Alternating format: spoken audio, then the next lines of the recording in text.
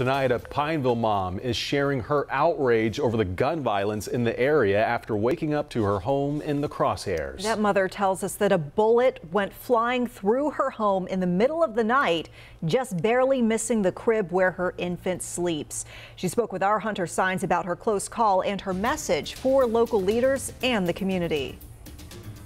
This story could have been different. 11-week-old Cieanna Grace was peacefully asleep in this crib last Thursday night. For whatever reason, I moved her to my room that night at about 1:30 in the morning. Her mom, Megin, says about an hour and a half later, she heard something. I was pretty sound asleep at that point, but I knew something wasn't right. When she walked in her baby's room later that morning, she saw this. A bullet hole shot through this wall just a foot above Cieanna's crib, the bullet piercing through two other walls inside the room. The last thing I would ever think of, this is my safe space. I expect my neighborhood to be safe. It is safe.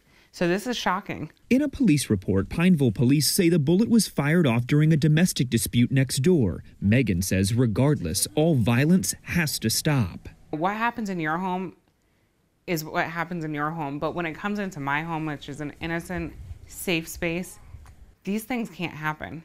The Charlotte area is no stranger to gun violence taking the lives of innocent children. Police say a child under the age of 5 was shot and injured a week ago off East Independence.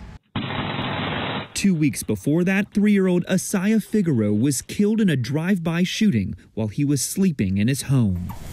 This mother thankful a bullet missed her innocent child as she hopes area leaders will take action. We have to create safe spaces for our families and our children.